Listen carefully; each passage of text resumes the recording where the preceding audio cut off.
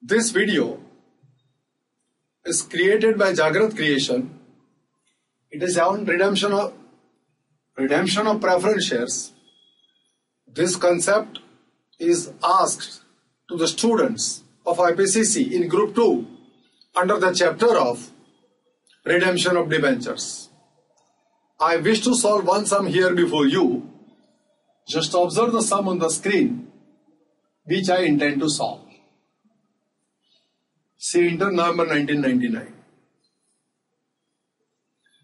The balance sheet of XYZ Limited as at 31st of December 2016 inter alia includes the following. 50,000 8% preference shares of rupees 100 is rupees 70 per share paid up 35 lakhs. So preference shares are partly paid up. 1 lakh equity shares of rupees 100 is 100 lakhs, security premium 5 lakhs, capital redemption reserve 20 lakhs, general reserve 50 lakhs. Under the terms of issue, the preference shares are redeemable on 31st of March 2017 at a premium of 5%. So preference shares are redeemable. Remember, partly paid up preference shares can never be redeemed. You are required to make these preference shares fully paid up before you proceed with redemption.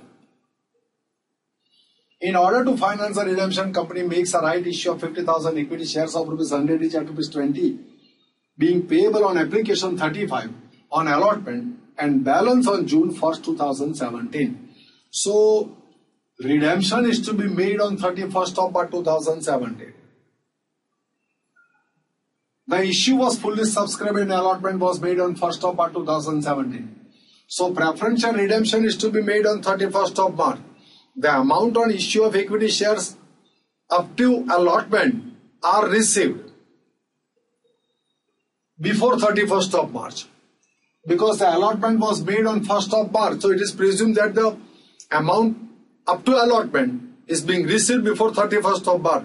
So whatever the share capital that has been received before the redemption of preference shares is available for the purpose of determining the amount to be transferred to capital redemption reserve. And if the amount of share capital is received after 31st of March 2017, that is the case in case of balance due on June 1st, 2017, so capital received up to allotment is available for the purpose of finding out the amount to be transferred to capital redemption reserve. The capital received after the redemption of preference share is not considered for the purpose of determining the amount of capital redemption reserve. That's an important point. The preference shares were redeemed after fulfilling the necessary condition under Section 55 of the Companies Act 2013. When this question was asked, the old company law was in force. So that was under Section 80 of the Companies Act. Now it is under Section 55 of the Companies Act. So under Section 55 of the Companies Act, only fully paid up preference shares could be redeemed. That's an important point to be noticed by the students. You are also asked to pass the necessary journal entries to show the relevant extracts from the balance sheet as on 31st of March 2017 with the corresponding figures of 31st of March 2016. This is a very important point that I will bring to your notice while solving the sum. Now the most important point, why have I taken this sum right now? Because as under Section 55 of the Companies Act, there is one difference so far as the preferential redemption premium is to be written off. And I wanted to bring to your notice the provisions of recent company law, the provisions of the Companies Act 2013 about writing off of preferential redemption premium. So, here the preference shares are redeemed at a premium of 5%. So 5% redemption premium is to be written off against what? As per the old company law, it can be written off against security premium or even profit and loss account. But in this, under Section 55 of the Companies Act, the provisions has been changed.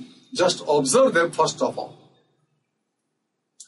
Premium on redemption of preference shares. For the companies whose financial statement comply with the accounting standards as prescribed under Section 133, the premium payable on redemption shall be provided out of the profits of the company before the shares are redeemed.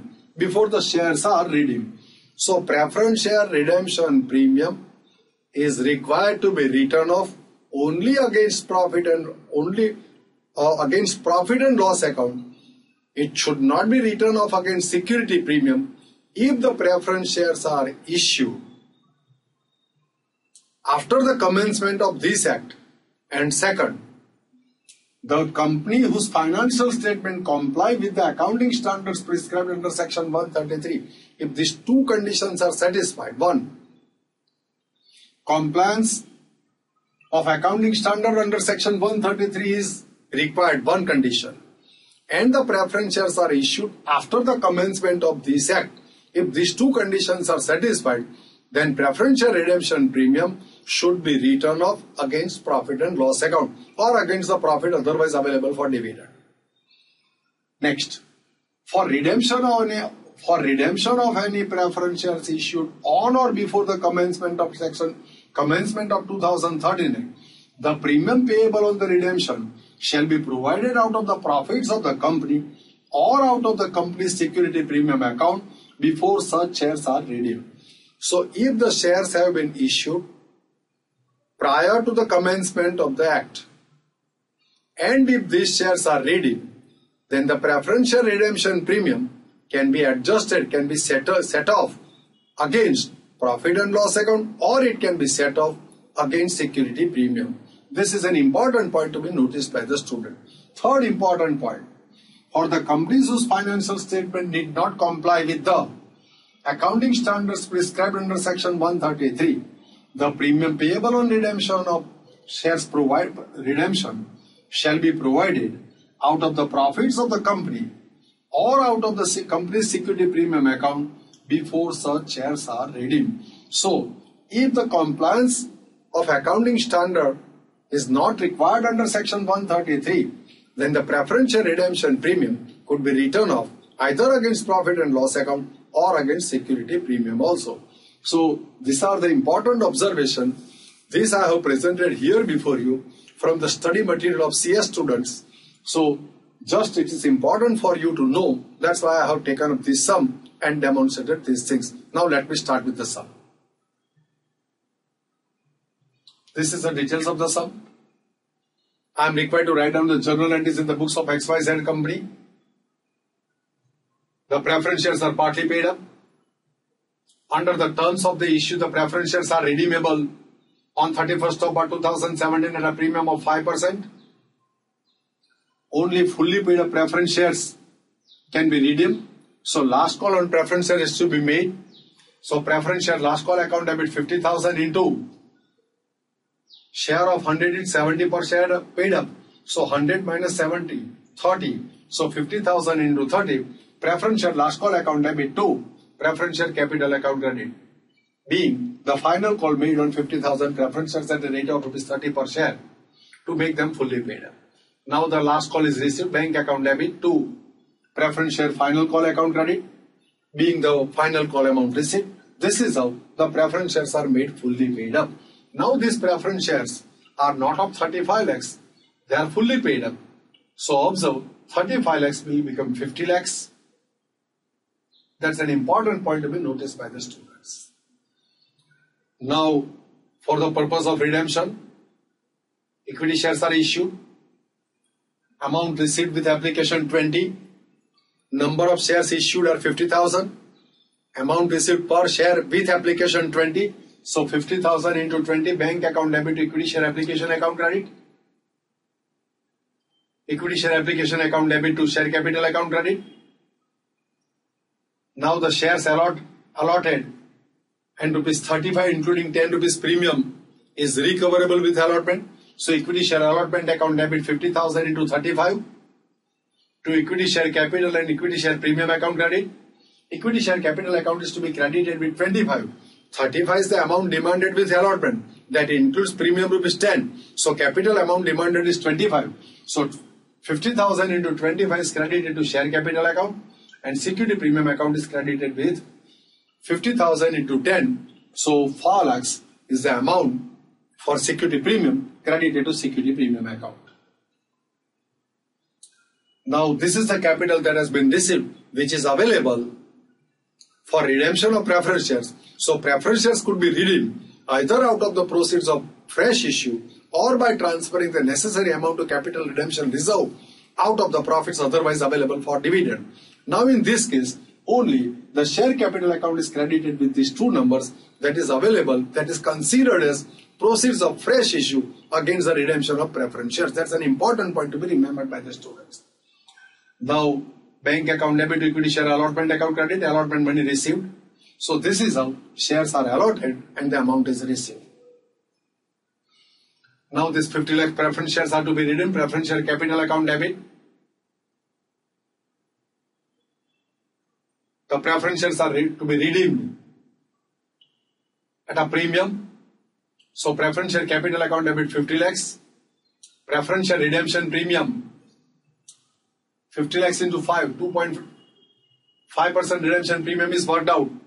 Preference share redemption premium account debit to preference shareholders account credit. The figures are in thousands, so you can understand that 52 lakh 50,000 being the amount payable to preference shareholders with premium.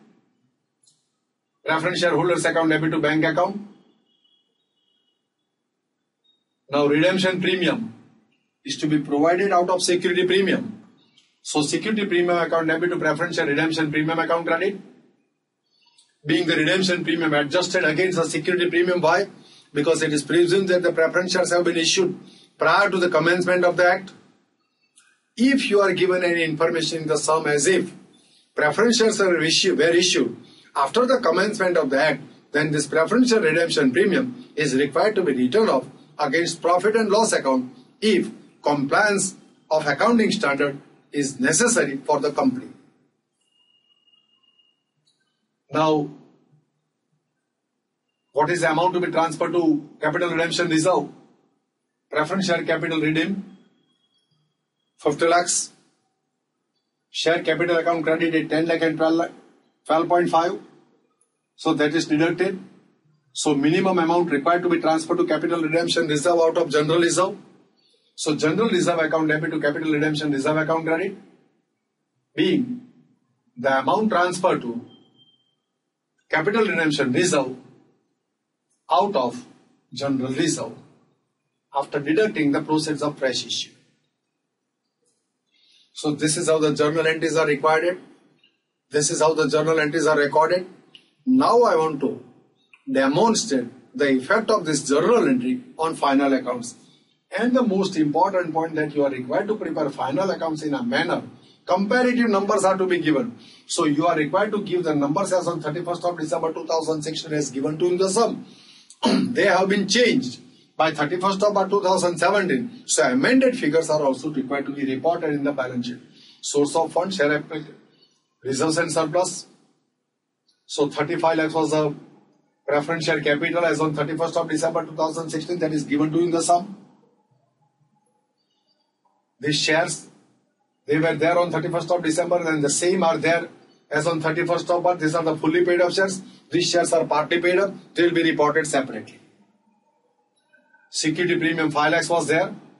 Now 5 lakh premium received in 2 lakh 50,000 written off. So now the premium will be 7 lakh 50,000.